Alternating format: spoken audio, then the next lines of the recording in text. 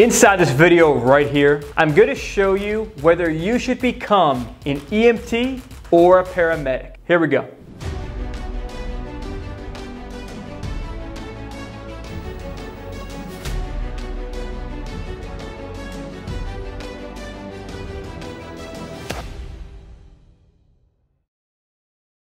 Hey everyone, it's the Paramedic Coach here. I'm about to dive into this video for you. Now, first thing, hit the like button down below. Smash a like that like button for your fellow EMS brothers and sisters. Every time you hit the like button, someone else out there sees the video. So the more likes, the more this video gets spread so students can understand this stuff better. And finally, hit that subscribe button, smash it so you can get more of this content right here. Now, what we're going to be talking about is should you become an EMT or a paramedic?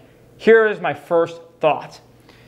I always say that the role of the EMT and the paramedic is two different roles. So let's talk about that briefly and then dive into the exact points. So first, the EMT role is basic life support and understanding the ground EMS operations, right? The main thing that an EMT does is recognize life threats, and they become an expert of EMS operations, which means moving, lifting patients, driving the ambulance, recognizing life threats, recognizing this patient might be having a stroke, they need to go to a stroke center, recognizing this is a major trauma that needs a surgeon, we need to go to this hospital, we need to fly them here, right? That's a great EMT. Now, the paramedic is an EMT that has gone to additional schooling. Okay, you got to be EMT first. But then the paramedic, once they get certified and licensed, they have more medications and more knowledge, mainly in cardiology and pharmacology that makes the paramedic. And of course, they have a deeper understanding of anatomy and physiology and stuff like that, yes. But really, it's cardiology and pharmacology that makes the medic. Using more medications, you have used to use more medications, and understanding cardiology at a deep level really makes the paramedic. Now, if an EMT and a paramedic are working together as a team, the EMT is focused on, okay, how are we getting this patient out of here? What are the logistics here? Is the scene continuing to be safe? While the paramedic is hyper-focused on patient care. How do I make this patient better? Like the EMT is like watching out, making sure everything else is going okay, while the paramedic, like myself, can hyper-focus. Make sense? Okay, great. So now we understand that. What should you do? Here are my thoughts. I'm going to flip around here and we're going to dive into it. Now that we understand the roles and responsibilities, here are my main final thoughts to you. When you look at an EMT, the EMT is the first level. You have to do that either way. So if you're someone, like me when I started, you were unsure if you wanted to get into EMS. I had nobody in my family that was even in healthcare, right? So when I entered EMT school at 19 years old, I said, hey, let me just try this out, right? That's probably the situation that you're in right now too. Go in, try it out. Two things are going to happen, and this is usually the case. You're either going to fall in love with it, or you're absolutely not going to like it. And if you're like me and you fall in love with it, you're probably going to go for your paramedic one day. That's usually the case of what happens. Now, if you're getting your EMT, maybe because you're doing pre-nursing, right? Or you're doing pre-PA or pre-med school, you're already on that pathway. An EMT can be used for that. You getting your paramedic when you're on that pre-nursing, pre-PA, pre-med path usually doesn't make sense. Usually the paramedicine path is a different path than those paths that you're going to take. You're already on that one. Get your EMT, get a lot of experience. Maybe if you want to pick up your advanced EMT, the reason I'm saying that, it's quick for you when your eye is on a nursing or PA or medical school prize, right? But like me, you are on the EMS pathway, you're going to fall in love with it, right? And those are the people that really fall in love with EMS, and you're going to want to keep doing it, right? So what's going to happen, you're going to go to EMT, get some experience, and you're probably going to go apply to paramedic school, and no, I want to be a full-fledged paramedic. I want to get all the extra stuff, all the bells and whistles. That's probably going to be you, right? You'll know this very, very soon as you enter EMT school, but what's the first step? Becoming an EMT is the first step. So if you're watching this video and you're thinking about becoming an EMT, go ahead and become one.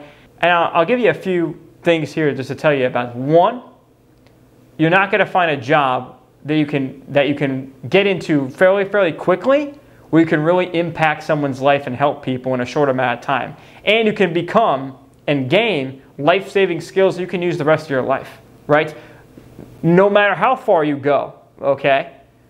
That's two of the biggest reasons right there to gain your EMT. A lot of the courses in EMT are only, for example, they could be 8 weeks, 12 weeks long. Some are even shorter, by the way. You know, I usually recommend a 3-month course. If you can get a traditional course, that's usually great. Gives you a little more time. And go ahead and get your national registry, regardless of if you're in a national registry state or not. Get it, because if you want to move around, you got your national registry. Now, if you're somebody right now who's thinking about going to EMT school, the one thing that they do not tell you about is they don't tell you how accelerated the course is. It's not that the EMT or paramedic training is so difficult. It's not like doing geometry, algebra. That's hard, and I'm not good at that either, don't worry, okay? But here's what it is. It's very accelerated. It's a fire hose of information coming at you very fast. So this is why I have my video prep course. You can see on the screen here. If you're in school right now, if you're getting ready for national registry testing, or you're getting ready for school at EMT, advanced EMT, or the paramedic level, this is 400 plus videos of prep content, plus on-the-job tips for every level once you get out on the road, and understanding all the EMS meds. Remember how important that pharmacology was? It's in there. The cardiology, it's in there. So check it out. It's my video study course. It's my life's work. And I'm going to give you, just for watching this video, I'm going to give you a lifetime access when you click the link down below. First link in the description.